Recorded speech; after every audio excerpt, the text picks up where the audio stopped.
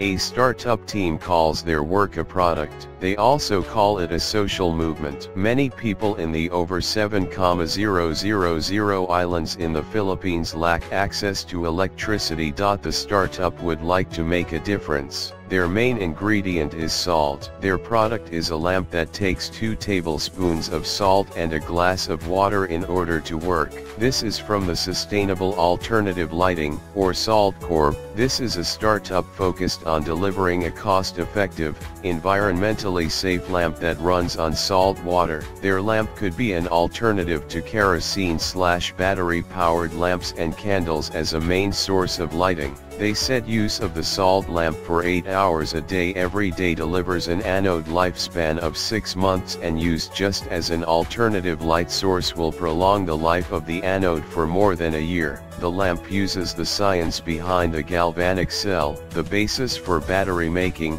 they said, in changing electrolytes to a saline solution, an approach that is non-toxic and avoids the tragic incidents of fires that are caused by candles and tipped over lamps. For people living along coastlines, even running up the cost of salt would not be a problem. They could store ocean water in bottles and use them to power the lamp. The salinity of ocean water can operate the lamp. They said it would give 8 hours of running time. Salinity is expressed by the amount of salt found in 1,000 grams of water. The average ocean salinity is 35 parts per thousand. Isa Mijano is co-founder and CEO. She is a faculty member of engineering at De La Salle University. Rafael Mijano is co-founder and chief financial officer. Geoffrey Frias, a mechanical design engineer, serves as chief operating officer.